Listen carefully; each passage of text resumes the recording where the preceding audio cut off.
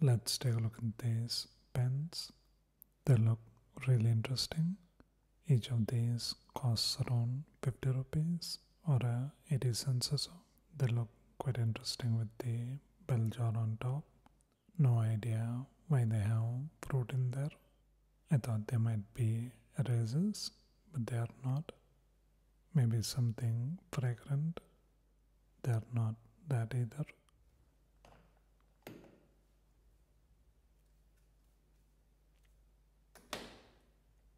That's how it looks. They are made out of rubber though, but they can't erase anything. And they are not fragrant either. Maybe a reminder to have some fruit.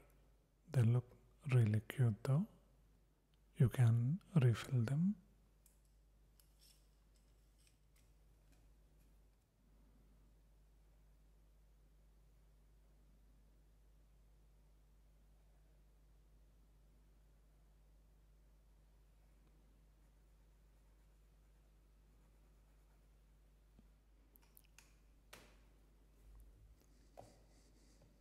Really cute and interesting looking pens. Quite nice.